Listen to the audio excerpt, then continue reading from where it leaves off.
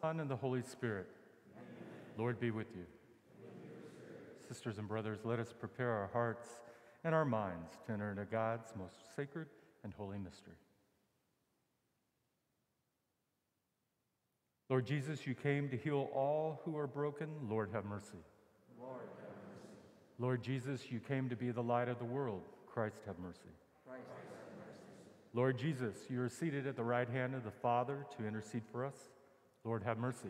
Lord, have mercy. May Almighty God have mercy on us, forgive us our sins, and bring us to everlasting life. Amen.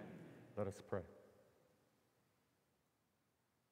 O God, who in the abasement of your Son have raised up a fallen world, fill your faithful with holy joy. For on those you have rescued from slavery to sin, you bestow eternal gladness. Through our Lord Jesus Christ, your Son, who lives and reigns with you in the unity of the Holy Spirit, one God, forever and ever. Amen.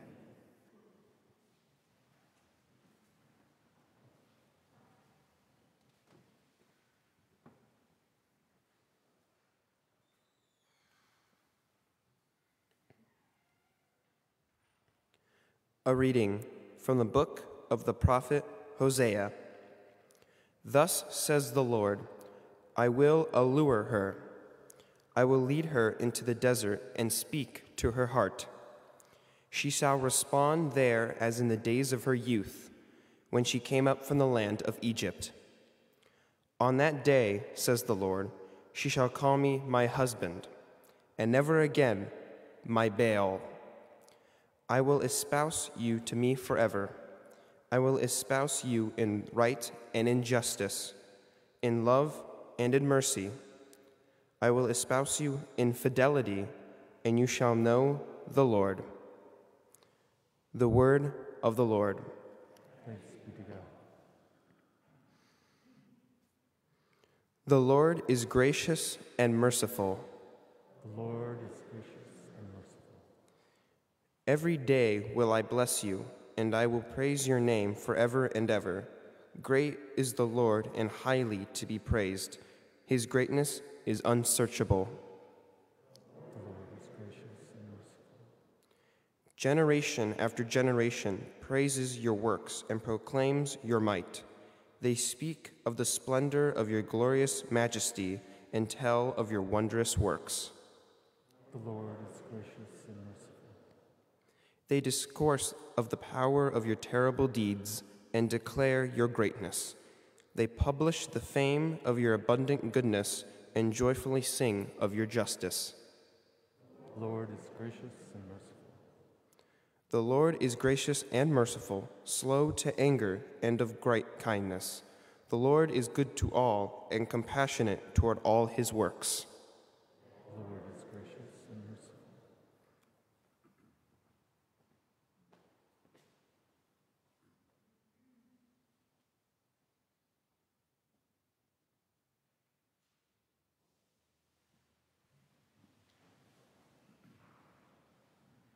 Mary, may the Lord be on the hearts and your lips. They may proclaim his words worthily with praise in the name of the Father, and the Son, and the Holy Spirit. Amen.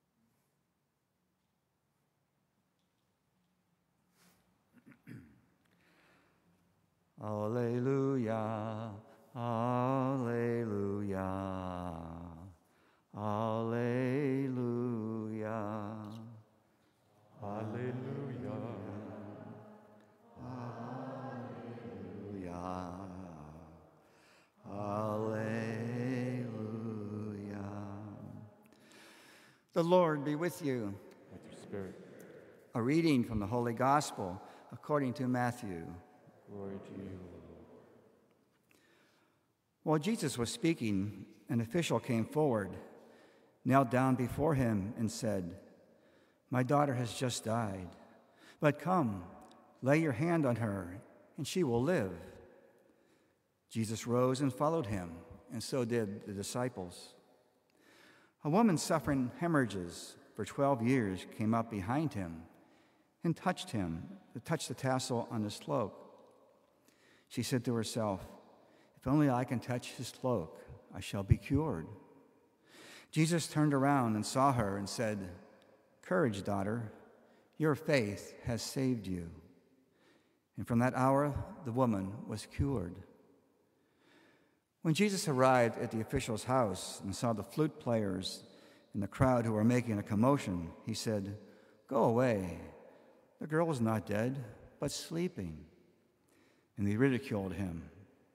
When the crowd was put out, he came and took her by the hand, and the little girl arose. And the news of this spread throughout all the land. The Gospel of the Lord. Praise to you, Lord Jesus Christ.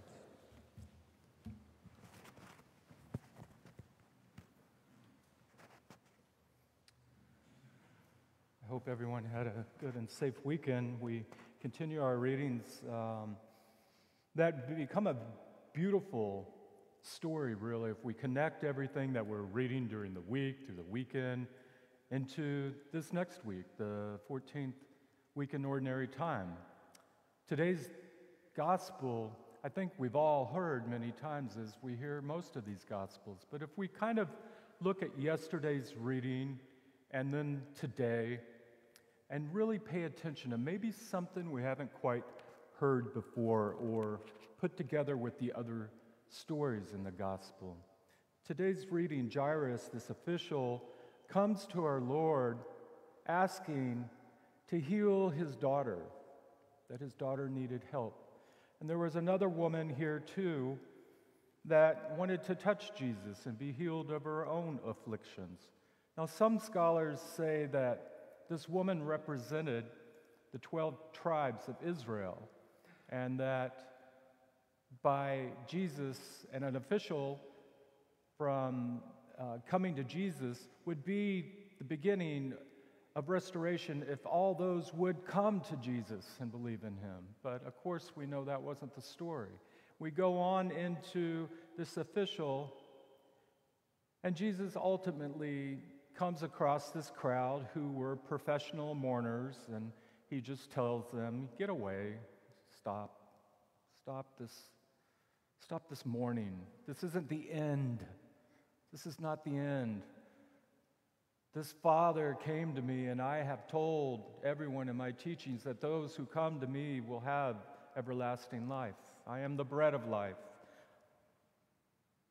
But what's so beautiful about this part is if you notice, yes, it is Jesus' first resurrection of 3, but Jesus had previously called his disciples, and Jesus always says, "Come, follow me. Come."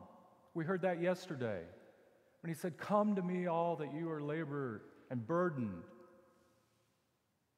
But in this gospel today, Jesus arose and followed the man that asked for help and healing. Jesus followed him. And Jesus is also by our sides every day. We may not recognize that, but he too seeks us as much as we seek him. And he ran to the race. And ultimately, as in every healing or resurrection, it points to the end of our own lives. That when we're finished running the race and Jesus is beside us, he'll be there with us, and there is no death. There's only resurrection. Jesus is by our sides, and I think we need to comfort him as much as he comforts us. And say to him daily, "Thank you for walking with me in this journey called life. I will follow you just as I know you are following me, Lord." Let us give thanks to that today, for the great miracle that when we do finish this race called life, Jesus will be there, and we will have everlasting life besides our Savior, Jesus Christ.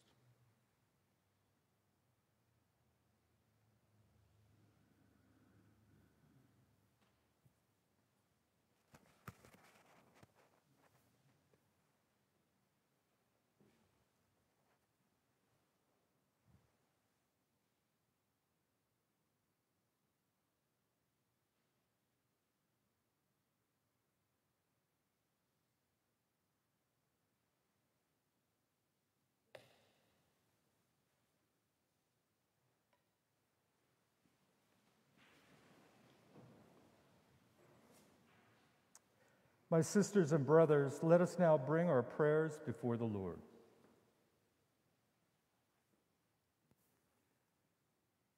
For our church leaders, may the Holy Spirit guide their work and give them the strength to govern wisely.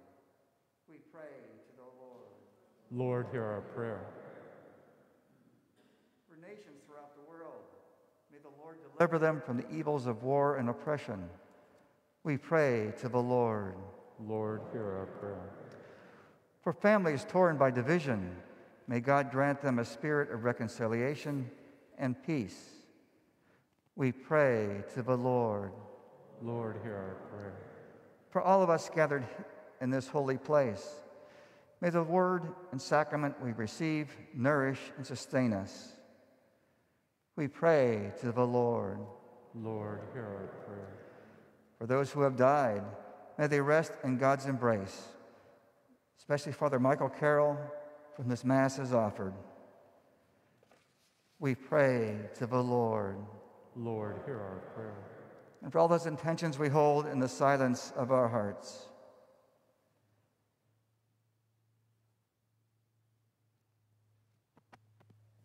We pray to the Lord. Lord, hear our prayer. Good and gracious God, hear the needs of your people we have just offered, and answer them in your mercy. Make this prayer through Christ our Lord. Amen.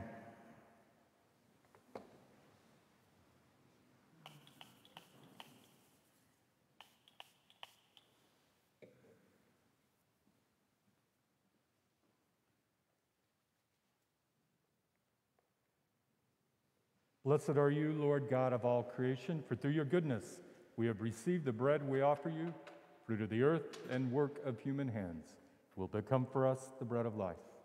Blessed be God.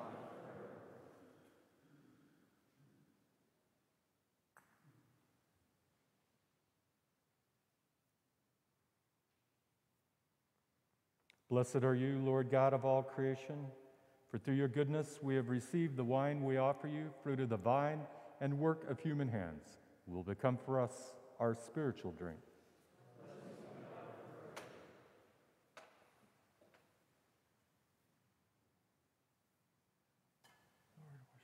sins, cleanse me of iniquities, never let me be a party of visible church.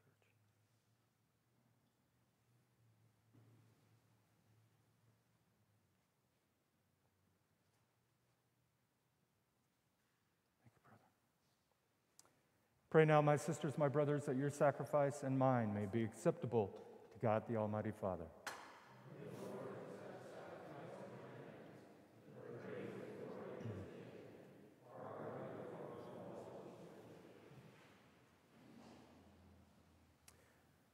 May this oblation dedicated to your name purify us, O Lord, and day by day bring our conduct closer to the life of heaven through Christ our Lord. Amen. Lord be with you. And with your spirit. Lift up your hearts. Let us give thanks to the Lord our God. It is truly right and just, our duty and salvation, always and everywhere to give you thanks, Lord, Holy Father, Almighty and eternal God. For in goodness you created man, and when he justly condemned, in mercy you redeemed him through Christ our Lord.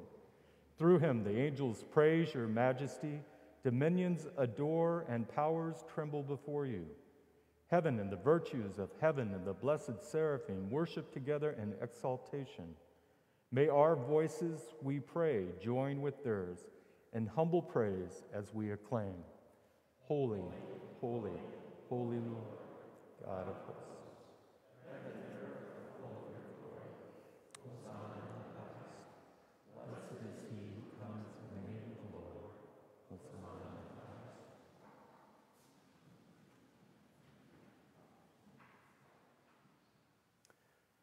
You are indeed holy, O Lord, the fount of all holiness.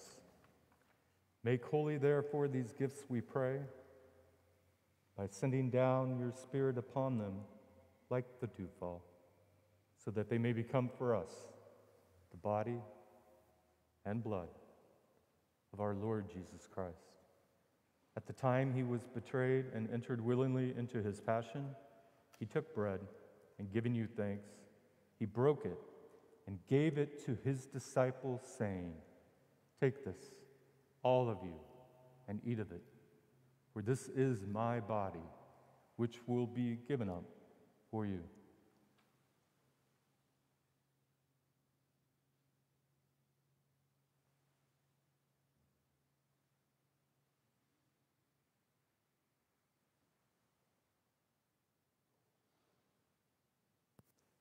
In a similar manner, when supper had ended, he took the chalice, once more giving you thanks, gave the chalice to his disciples, saying, "Take this, all of you, and drink from it.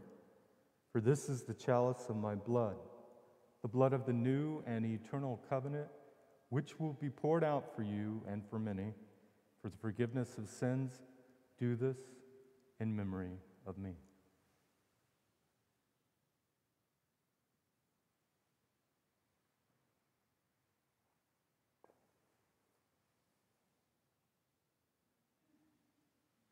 The mystery of our faith. Save us, Savior of the world. For by your cross and resurrection, you have saved us. Therefore, as we celebrate the memorial of his death and resurrection, we offer you, Lord, the bread of life and the chalice of salvation, giving thanks that you have held us worthy to be in your presence and minister to you. Humbly we pray that, partaking of the body and blood of Christ, we may be gathered into one by the Holy Spirit. Remember, Lord, your church spread throughout the world and bring her to the fullness of charity, together with Francis, our Pope, Jose, our Bishop, and all who serve you. Remember also our brothers and sisters who have fallen asleep in the hope of the resurrection, and all who have died in your mercy. Welcome them into the light of your glorious face.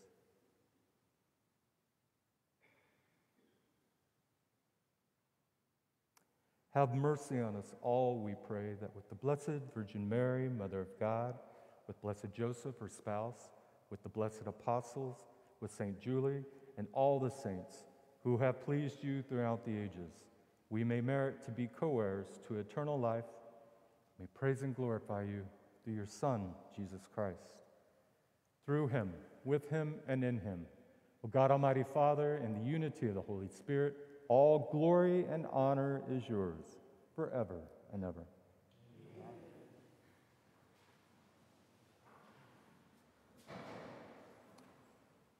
Now let us pray in the words that our Lord Jesus has taught us. Our Father, who art in heaven, hallowed be thy name.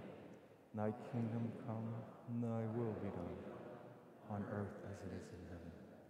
Give us this day our daily bread, and forgive us our trespasses, as we forgive those who trespass against us. And lead us not into temptation, but deliver us from evil. Deliver us, Lord, we pray, from every evil. Graciously grant peace in our days, that by the help of your mercy we may be always free from sin and safe from all distress, as we await the blessed hope and the coming of our Savior, Jesus Christ.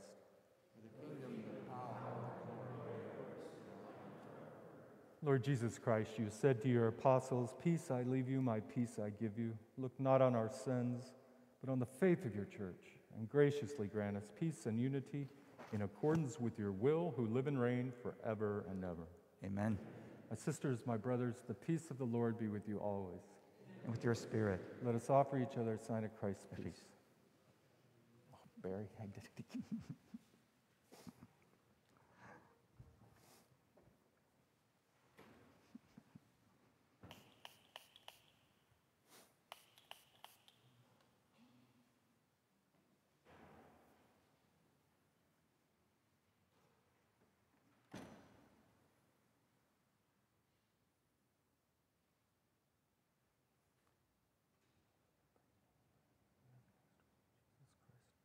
Lamb of God,